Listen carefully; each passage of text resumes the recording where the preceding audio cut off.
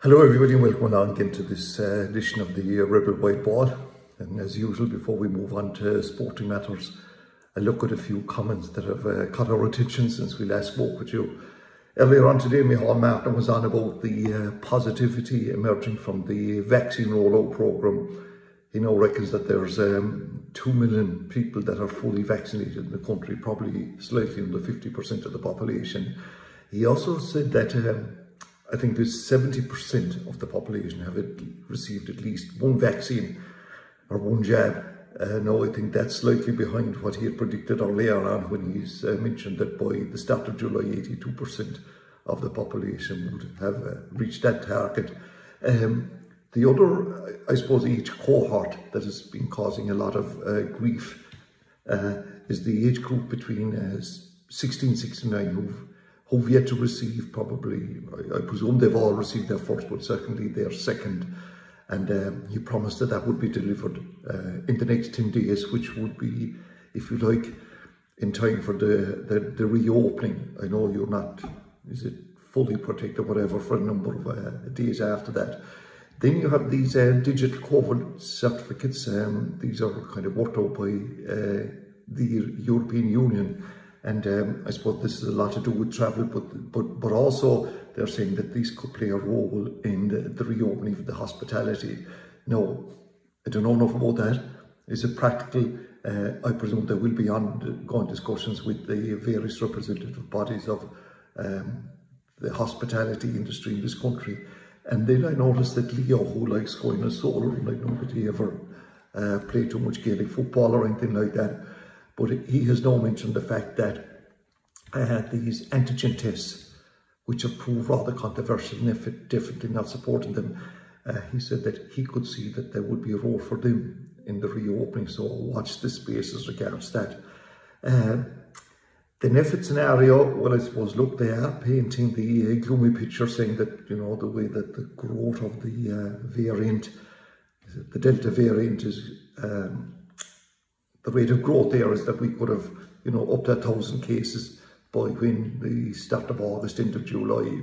But, you know, a strong argument can be made now, like maybe that those numbers, I'm not saying they don't really matter, but, you know, hospitalizations are the real key indicator now. And, you know, my God, if they don't fall down or fall back with the vaccine, we're in serious trouble.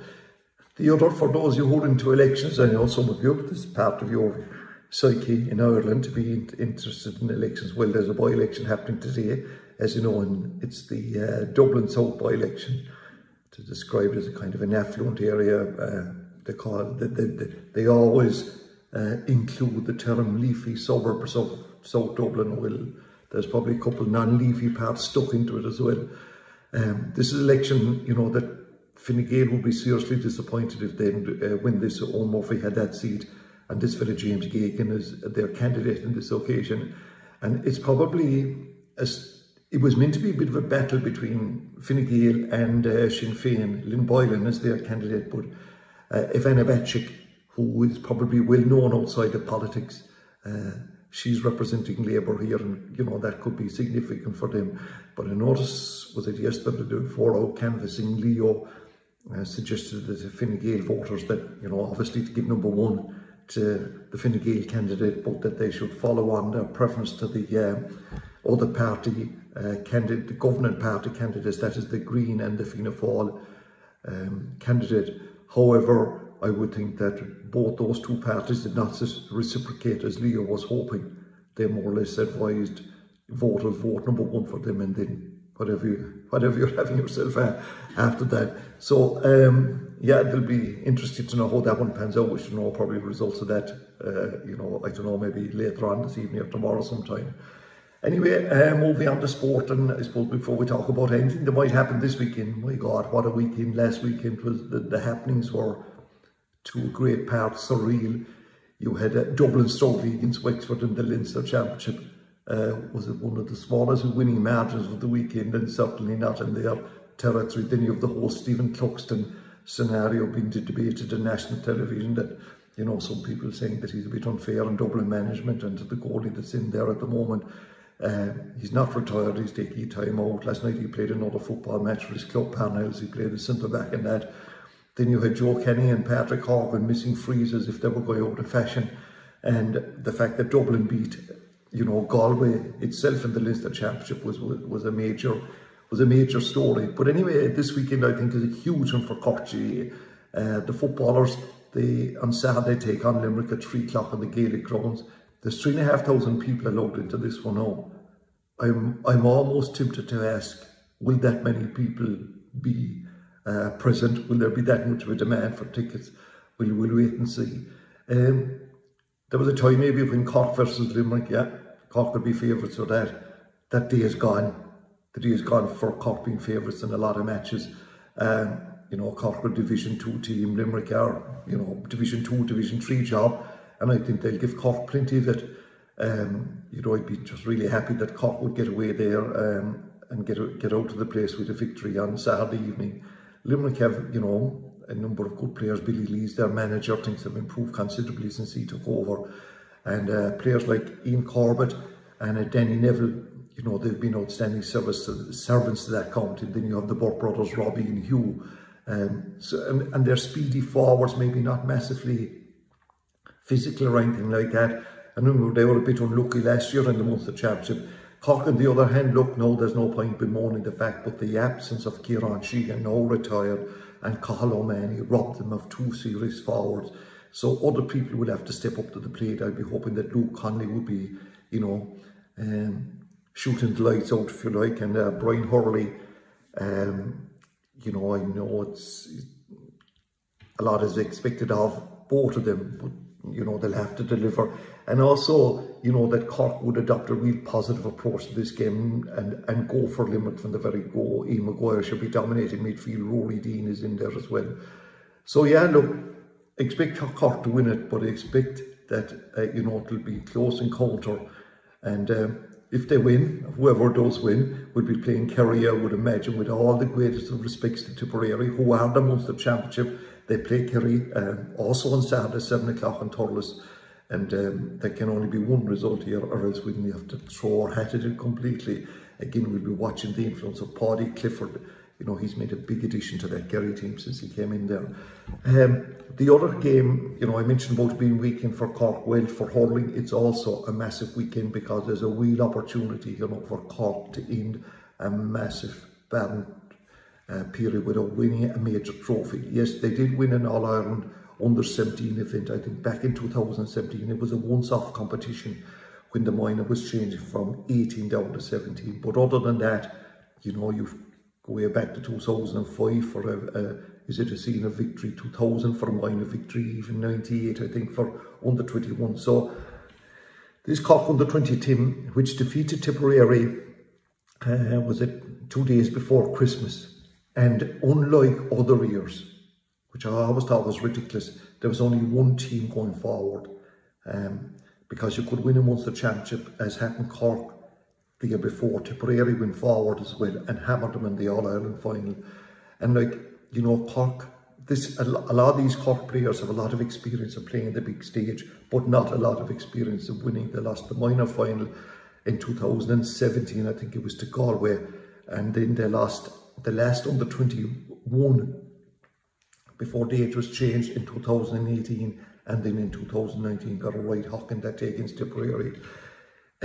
So yeah, I think it's a really important game, but there's no underestimating Dublin. That's all over. After what we saw last weekend, they have a number of serious players. Lee Gannon, watch out for him. And by the way, when I mentioned earlier about Cork winning that All-Ireland in 2017, that special under-17, it was Dublin they played in that, and there's quite a number of those players playing for Dublin as well. Dara Connery and fellas like the Roach brothers, Owen and Brian, they have a lot of experience. Tommy O'Connell, and then up front you have Alan Conley, Sean Barrett, and Sean Toomey for Corsi Rovers. Conor O'Callaghan from Drumtariff is the team captain. Wouldn't it be nice if a man from that neck of the woods was the captain Cork? So it goes on in Nolan Park. That game is at 7:15 now. I'm not too sure what the story at the moment is regards. I think there's only supposed to be 500 going to it, but I think that number can change. and there would be a lot of interest, no doubt in the world about that. So the best wishes to both Cork teams. It's whatever about last weekend.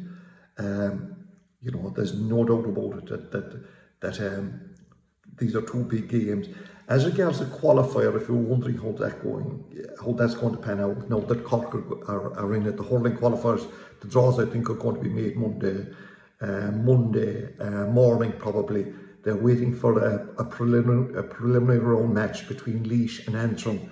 I presume Antrim will win that game. That'll go on at 2 o'clock on Saturday. So I think this is what's going to happen. There's going to be 2 qualifier matches played next weekend. So there's a possibility that Cork can get a bye, but if they don't get a bye, they could play the winners of that Laois-Antrim game. The bye would be probably the preferred one. Laois-Antrim would be second, which I think will be Antrim, but they could also draw one of the other 2 Connacht or Leinster counties, Galway, I know, Galway or Wexford. So either way, like, the qualifiers are going to be a big story now for Cork, but they do well enough, and I think last week's performance against Limerick, you know, you've got to look at positivity, the positive side of that, and we'll continue in that vein. Other games then, in the Ulster Football Championship, there's 2 quarter-finals to see who will join Monaghan and Armagh in the semi-finals. You have Tyrone playing Cavan on Saturday, and this is post. After skipping my head there, I'll come back to that in a second. Mickey Hart, post Mickey Hart. So Tyrone will be playing Cavan, even though Cavan are the Ulster champions, a bit like Tipperary down here. Like, that was, you know, it's a once-off, marvellous, yes, but it was a once-off. And if Tyrone can't beat Cavan, you know, I think they would see that as a seriously damning indictment on them, because Cavan haven't been going that well since that Ulster Championship victory. And then that game on a Saturday, and then on Sunday we have Donegal playing Derry. And, you know, Donegal, it'll be interesting to see now how Michael Murphy gets on in that game. Derry, for their part, they were down, I think, in Division 4, would you believe, which is absolutely ridiculous for a county of their stature, if you like. But they've worked their way up and they've been improving. They won the recent Division 3 final against Offaly. So yeah, that'll be you know, an interesting match, but I still expect Galway to win that one. And over in Connacht, we'll probably have another one of these mismatches. This time it's going to be Mayo versus Leitrim, and look, you can't look anywhere there. Mayo should get, you know, qualify to meet Galway in the Connacht final. There are 2 All-Ireland semi-finals in the minor, the 2020 minor. Meath play Derry in one, and Kerry play Roscommon in the other. Ladies football, and Cork begin their journey to Turscrow Park this weekend. Now, the way the ladies football operates is that they have divided up into 4 groups, and the 2 top teams from each group will qualify for the quarterfinals. Cork, barring absolute disaster, and as far as I know, they're in Group B with Meath and Tipperary, and they play Meath this weekend, this Saturday at 2 o'clock, I think it is, in Burr. Now, Meath operate in Division 2. They did get to the Division 2 league final, and surprisingly, they gave Kerry a good hawking that day. So maybe they're a bit better than what I'm giving them credit for, but I still think that Cork will get over that one. And, you know, we'll drive on from there, but we'll be keeping an eye on that. Moving on to soccer, and I suppose, look, what else is it about now? Only the European Cup final, the Euros, come to a conclusion on Sunday at 8 o'clock. And, you know, a lot of people will be disappointed about that. Not so much about the results, but it formed part of their entertainment for the last month or so. And some great games, some great encounters. But anyway, England have got there. I think is it second ever major final. They won the last one in 1996, if you remember that. Well, if you do, you're probably in bigger trouble than what you think you are. Anyway, and Italy are there. I think it's their 9th major final. So it could be a case of is football coming to Rome or is football coming home? And we've all this carry on that we go on now until Sunday evening at 8 o'clock. And of course, it's a little civil war here in Ireland as to whether Irish people should support England. Yeah, some do and some don't. Last night's game against the Danes, which England won 2-1 without scoring from play, it must be said, their first goal was an OG, and then there was a very debatable penalty, according to many of the experts, that Raheem Sterling dived. Some smart aleck has posted already that he's been after being selected in the British diving team for the upcoming Olympics. But there was VAR, and I mean, like, God almighty, you would imagine that they'd have got that right. It was second ball on the pitch as well when that was going on, and I know that the Danes are really disappointed about it, but I think we have to say that England were the better team of the night. If you want to be a bit anti-England, you could be saying, look, all their matches have been played in Wembley, I think bar one. Sure, haven't we that happening here in Ireland with the Dubs? So maybe we shouldn't be too critical of them. Then you have the two Irish guys in inverted commas that are playing for them. But far be it for me to be offering advice to a senior politician in this country, but whoever was in charge of Hugh Coveney's social media, his Twitter account last night, I think should have a think about what they're doing. Okay, he's entitled to do what he's like, and so are they. But did he really have to put up a tweet wishing? He said, "Best good luck to England, best team in the tournament, and they are our neighbours." Sure, look, maybe you could debate some of it. The Danes probably aren't that. They're our European allies, maybe more than these Brexiteers across the water. But it was. I just thought that was there any great need for that tweet? And maybe he's massively into sport. Does he tweet every time that Tracton play? I'm not too sure that he wished the Cork hurlers the best of luck last week, but probably he will this weekend, the footballers and the under-20s. I was a bit surprised, to say the very least, about that. Domestic soccer, Division 1 of the League of Ireland, and both our Cork teams beaten again last weekend. I think it was Cork City who were beaten by Treaty United, the newcomers 3-2, and Cover beaten by Bray 2-1 in that. Well, they're in action Friday night at 7:45 again. Bray coming to Cork City. City who were on 12 points, second last, 9th out of 10. And then you have Cove Ramblers travelling to Galway. Galway are in second place. Cove Ramblers. So these are going to be two big matches again. And look, the season is moving on. They need to start getting points on that board.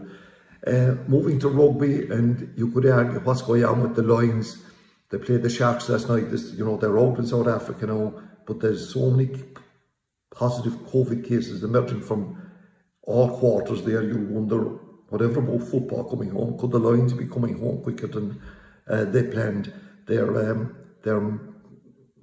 warm-up match, if you like, against the Bulls has been postponed. That was due to go ahead this week in several cases in that club in South Africa. And then you had the Springboks game itself. I think their game against Georgia has also been called off. And the big tests start next weekend, so we'll be watching during the week how that all pans out. The Irish rugby team, whatever about international rugby, they're ideal at coming up with, the organisations are coming up with names. It's called the Summer Series. Last weekend Ireland beat the USA, and or Georgia, I should say. This weekend, this Saturday night at 7:15 in the Aviva, they take on the USA. And from a Munster and maybe West Cork point of view, well, first of all, Munster Quick Casey will get his first cap against the USA. Gavin Coombs got his first cap last week coming off the bench. He's been selected to start.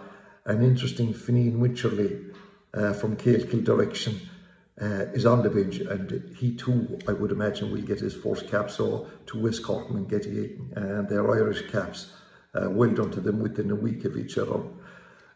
Other events are taking place, a number of kind of international events, if you like.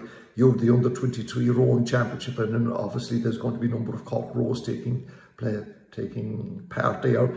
And you have the European Athletics Under-20 Championship, and Ireland have selected about, I don't know, is it 27 or 28 athletes to travel.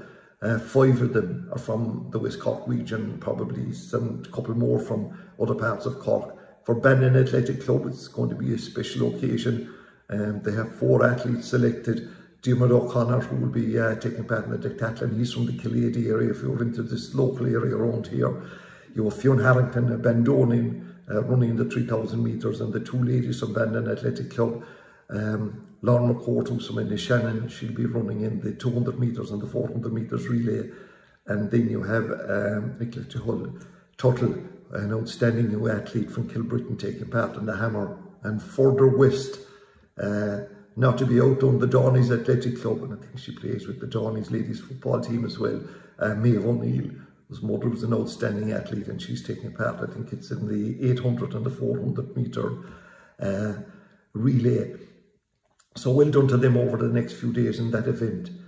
Finally, and from time to time, we mention charitable events that take place, you know, real genuine, every fundraising event is, and I suppose, look, I could be calling them all out, but came across an interesting one that's ongoing, if you like. But back in 2010, an Inishannon farmer was diagnosed with cancer. Thankfully, because of the professional care he received at CUH, he's made a full recovery. The name of the man in question is Gerard Hurley, a veteran farmer from Crowhill in Inishannon.